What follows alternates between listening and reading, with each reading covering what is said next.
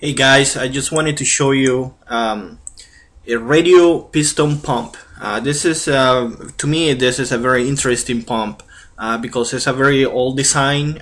There's not that many pumps manufactured like this anymore. However, it does have a couple features that are pretty interesting.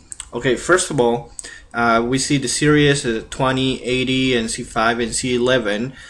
We see different pressure ranges. For example, the 20, it goes up to 3000 psi, 20L, but the H20 goes to 6000 psi, for example, and it has a maximum flow of 0.79 GPM.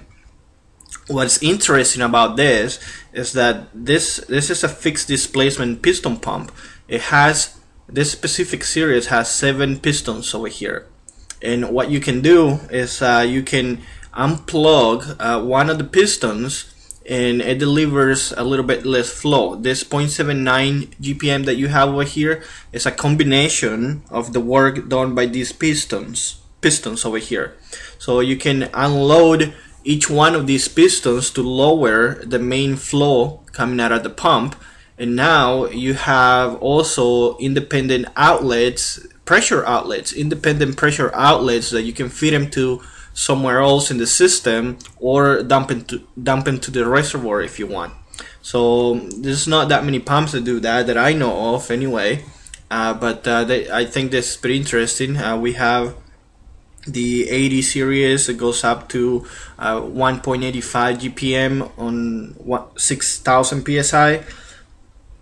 And the biggest one we have is the C11 at 10 GPM with 14 pistons, and this goes up to 5000 psi at 1200 RPM. So I'm gonna show you a video of one of them. So here we go. We're gonna show that. Okay, guys, I wanted to make a video about this this specific pump. This is a high pressure, low flow radial piston pump. This one in a specific is series 80H. It handles 1.85 GPM at 6000 psi with 1800 RPM.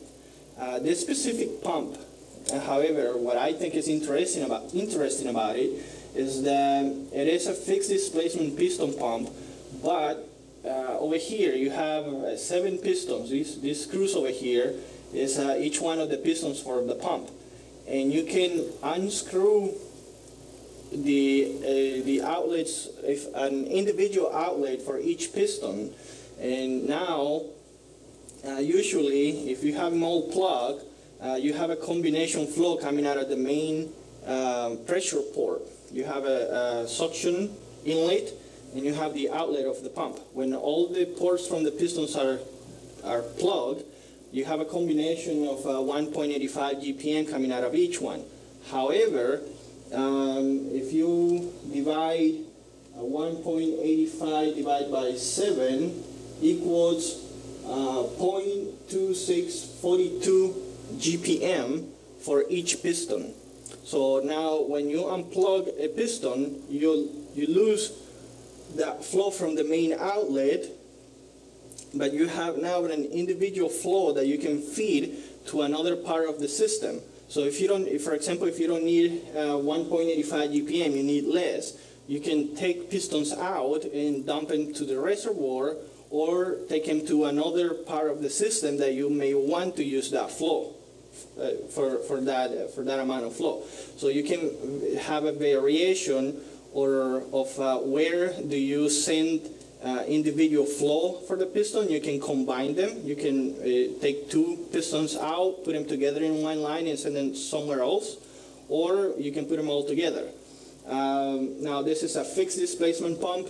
This specific one is 6000 psi, 1.85 GPM. The biggest one that we have available is 10.5 GPM at 5000 psi with 1200 RPM. The 10.5 GPM pump, we have 14 pistons for that 10 gallon. So if we have, for example, for the biggest one, 10.5 divided by 14 equals 0.75 GPM per each piston for the biggest pump. And again, you can send it, you can unplug one of the pistons, send it somewhere else, or you can combine them all and use them at the main outlet. So I think it's an interesting pump, and so most pumps are not like that. So I just wanted to post this up and let you guys know.